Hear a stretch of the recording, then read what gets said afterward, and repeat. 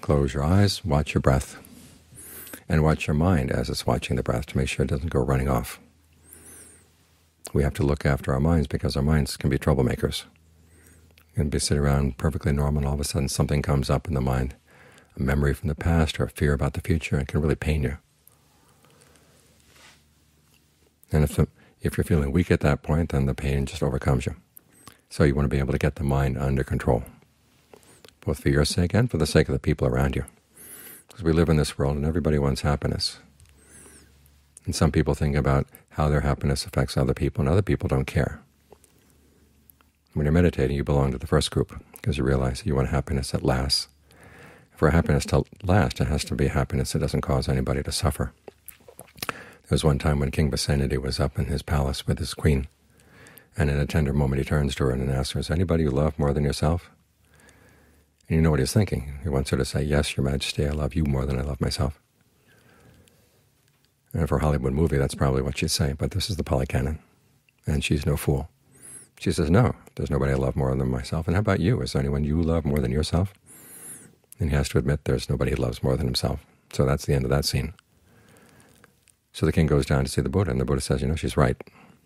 Then he goes on to say, you can search the whole world over and not find anybody that you love more than yourself. And in the same way, everybody else loves themselves just as fiercely. But from that, he doesn't conclude that it's a dog-eat-dog world. Instead, he concludes that you should never harm anyone. What he means, of course, is if your happiness depends on harming other people, then it's not going to last. They're going to do what they can to destroy it. So you have to look for a happiness that's responsible. Some people say that when people meditate, they're being irresponsible. They're just looking after themselves. But actually, they're looking for happiness in a responsible way, finding happiness in a way that doesn't take anything away from anyone else, doesn't harm anyone else, and doesn't harm them. And that's the kind of happiness we want. You think about the Buddha. He's concerned about your happiness. That's why he gave this teaching. And your happiness, of course, is something that only you can experience, just like your pain is something only you can experience. And here he left behind a teaching that was just specifically for your pain, whoever you are. We feel our pains alone. We feel our happiness alone.